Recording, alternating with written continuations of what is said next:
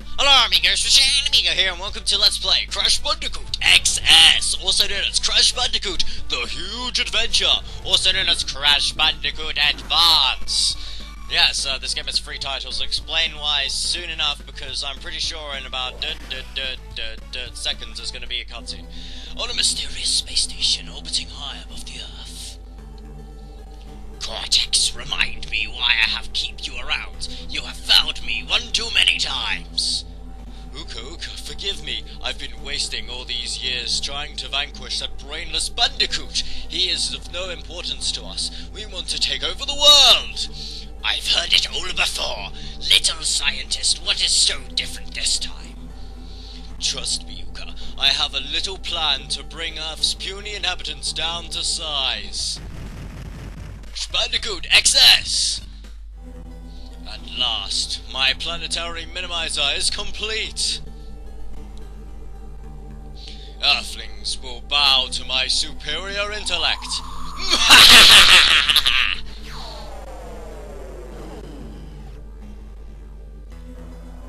Finally, after all these years of abuse, the tables have turned. Who's the little guy now? I, Neo Cortex, am your ruler. You will look up to me.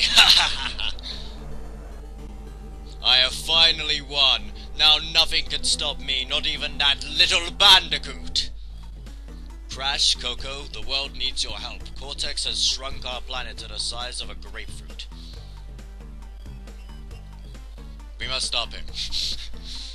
It looks like as if Cortex is using the crystals to power his shining machine.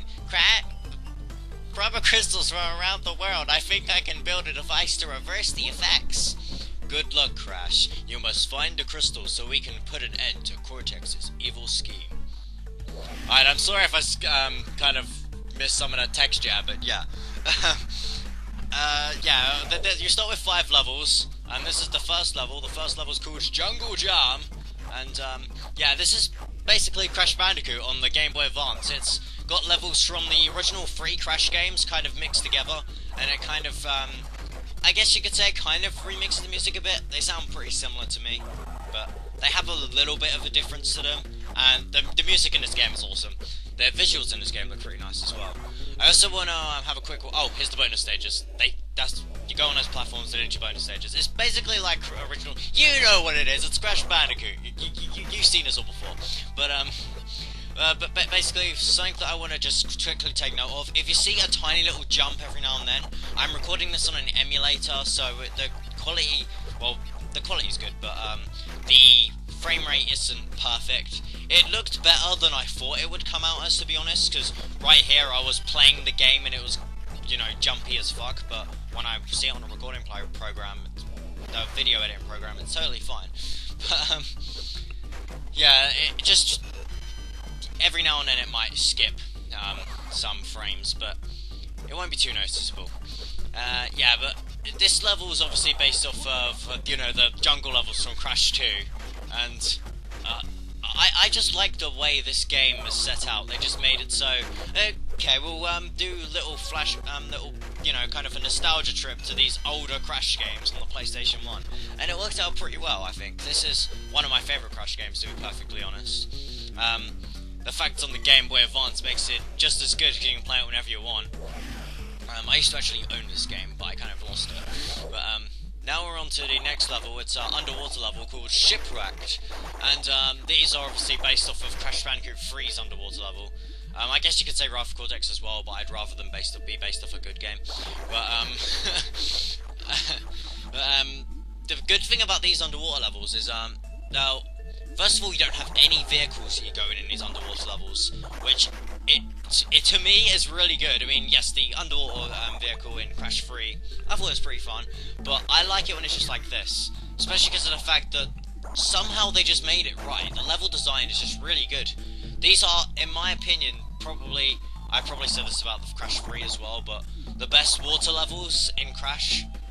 You know, I haven't got around to recording the second Game Boy Advance game, so they might be better there, but I have played the game before, I just don't remember it. But so far, I think these are the best water levels in a Crash game, including future games besides the one I just mentioned. The music is pretty good. I like the music. The music's really nice.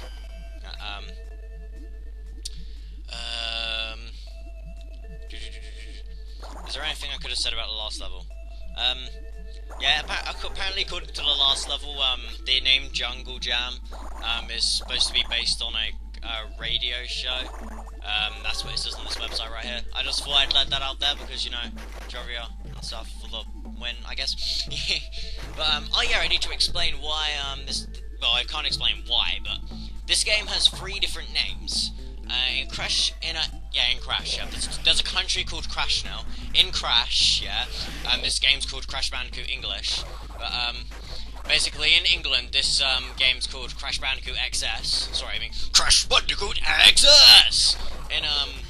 In America, it's called Crash Bandicoot: The Huge Adventure, and in Japan, it's called Crash Bandicoot Advance. So yeah, I personally prefer the name Crash Bandicoot Advance overall. It might just be my loving for the Sonic Advance series, but I think Crash Bandicoot Advance sounds the best out of the 3. The reason it's actually called XS in England because XS stands for extra small. So you know, Crash Bandicoot extra small because the world's kind of, you know, shrunk down. So yeah, I just, for the 2 of you that don't know why this is called Crash Bandicoot XS. These bonus levels are pretty fun. They're just like the bonus levels in, you know, Crash 2. Don't think they get anywhere near as difficult. To be perfectly honest, this game isn't that difficult. The only thing that made it difficult for me was the frame rate issues that I had while playing the game. But overall, it's a fairly easy game. Just some of the relics could be kind of hard, to be perfectly honest. But we'll get to that when we get to that. Yeah. I would totally recommend this to anyone who likes Crash Bandicoot and hasn't played this game, because it is a really good game and it's a very good predecessor to the well, successor or whatever to the PS1 Crash Bandicoot games, especially to Crash Bandicoot 2. It feels like Crash Bandicoot 2 on the Game Boy Advance, to be honest. It has some Crash Bandicoot 3 elements, which, you know, just makes it even better. So, technically, this is the best Crash Bandicoot game, in my opinion, but I kind of just prefer 3 a little more, just because I played that a lot more. So, I don't know whether I like this more than Crash 2, just because Crash 2 is on the PS1, and I'm just kind of someone who kind of likes to play games on an actual console. Except more recently, I've kind of drove more towards a DS. If you go down that route back there on the left, you actually find a coloured gem.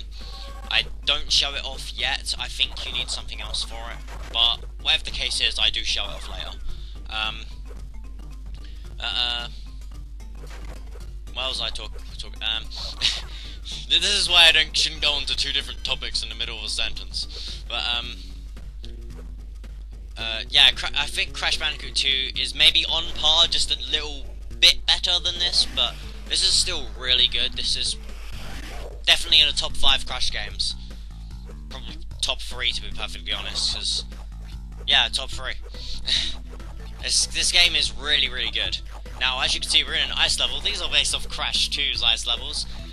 Actually, I just realised on the previous level, the jungle level, I was originally going to plan a little, like, Indiana Jones little type of thing, because that one's called the Temple of Boom. But, yeah, forget that. This level's called Frostbite Cavern, and it's similar to, like, level like Unbearable in Crash Bandicoot 2. The only thing is, this level isn't unbearable, you know, it's pretty easy. We have a Yeti chasing us. There's a big difference between this and Crash 2. Actually, you can actually lead the Yeti into the crates. So say, like, right there, back there when I missed some, if I move to the right, the Yeti would get those crates for me, and it would count as the crates being destroyed, as you can see at the top of the screen. Yeah, we're running towards the screen, which makes it a little bit more difficult, especially if you're running, and to run you just press the spin button, you hold the spin button down to run, just like that there. It can be quite difficult if you're constantly running. You get used to it, you know. It's not unbearable or anything. I think it's pretty ice, to be honest. I find this level pretty cool overall, you know. I mean, you may slip up every now and then, but overall it is a pretty easy level to go through. See what I did there? Yes, I've missed making these puns in videos, so you know, I kind of have to compensate for when I missed them all. I'm now just sitting there thinking of more puns that I can make, but at the moment my puns aren't that great. Yeah. This is, you know, another bonus round. We've seen this before. To be honest, playing this game, I really enjoyed it, and I thought I'd have a lot to say. But now I'm on the spot thinking, what the fuck am I gonna say? Seriously, this is a really good game. I've kind of talked over this before in Crash 2, so I'm not too sure on what to say. Yeah, you have your old nitro crate things there, you know, you hit them and they blow up every nitro crate in the level. It's all fantastic. Got back to the warp room and we realise we're on bloody level 5 already. Spoiler warning, I actually beat the whole warp room in this one video. So, yeah, this game is rather short if you know what you're doing. Actually, any Crash game is rather short. The difference between this Crash game and a lot of other Crash games, actually, is this one only has 4 warp rooms, so that's 20 crystals. So, I think Cortex was just like, my plan to take over the world by getting 20 crystals, herb-a-dub, there's totally not 25, I'm totally gonna rule. Just imagine if Cortex got all 20 crystals, and maybe he like wanted to use the Master Crystal or something, and he'd try using it, and he'd just be like, wait, what, I can't use it? And you just see Uka Uka in the background, just like face palming. Well, if he had a hand, then he'd face palm, and he'd just be like, "There's 25 crystals, you fucking moron." Yeah, I could totally imagine that. I totally want to see a bad ending to this game. Yeah. You start off with the slide attack in this game, also the body slam. When I was playing it, I was playing on an emulator, so obviously the buttons will be a little bit different in comparison to the Game Boy Advance. But I think the R button on the Game Boy Advance is the slide/body slam. So, yeah. You can also hold down the down button to look down, but I wouldn't recommend that for sliding because it can be kind of awkward sliding with the down button. I'm not gonna lie. Yeah, this game's actually completely in 2D. Besides, you know, besides like a few sections, this game has no 3D platforming. If you're ever in 3D, it will either be on the polar bear or a certain upcoming like vehicle level that you'll see. So, yeah, there's no actual 3D platforming in this game, which is kind of surprising because I always saw Crash Bandicoot as a 3D platformer type of guy, you know. And right here, just destroy the nitro crates with the mask. I mean, you could go to the all the way to where the nitro thing is and then run all the way back, but it's so much quicker just using this mask. So fuck that. See, there it is. You'd have to walk all the way back, and walking back is effort. So just fuck it. Yeah.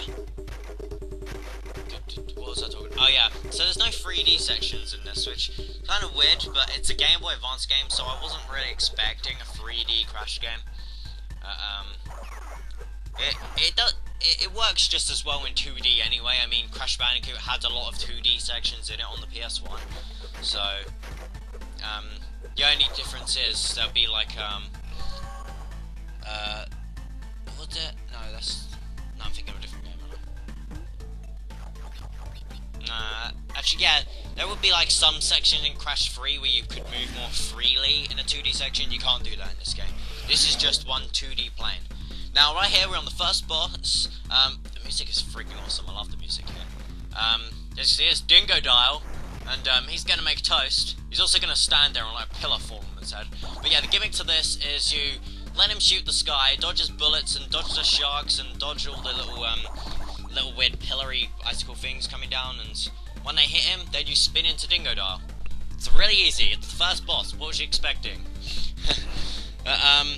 Something that I used to always get confused with this is there's actually an ice level in Sonic Advance 1, and it would be it would have an underwater boss where you fight Eggman, and he'd shoot these little things down, like icicle things down, and you have to jump on the icicles, and you have to go and hit him. I'd always get that boss confused with this one for some reason, and whenever I'd explain how to do it with a friend, I'd explain the complete opposite version, and yeah, they'd try doing it, and they'd think, wait, what the fuck?